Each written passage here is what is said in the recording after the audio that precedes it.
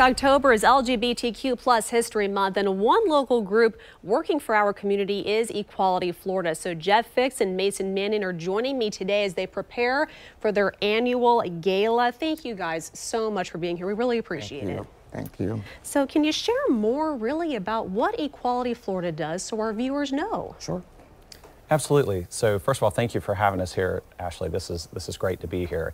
Equality Florida is the largest civil rights organization dedicated to securing full LGBTQ equality throughout the state of Florida. It's in a nutshell.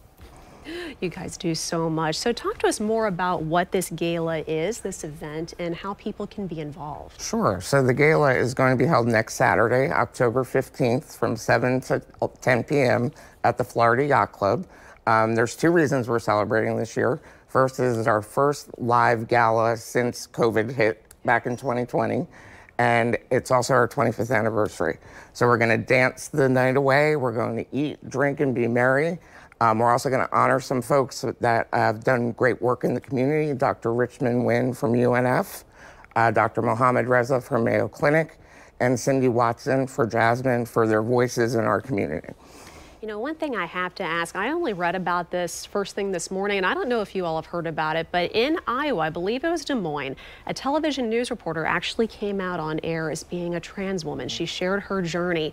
Talk about how monumental something like that is. I don't think that's ever been done and how it can make a difference.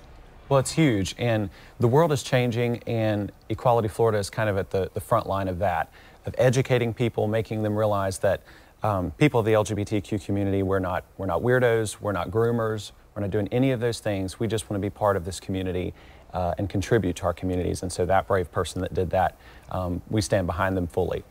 Wonderful. And talk to us also about how to become a sponsor, how to purchase tickets to this gala. Sure. People want to know. Yeah, so you can visit eqfl.org/Jacksonville Gala.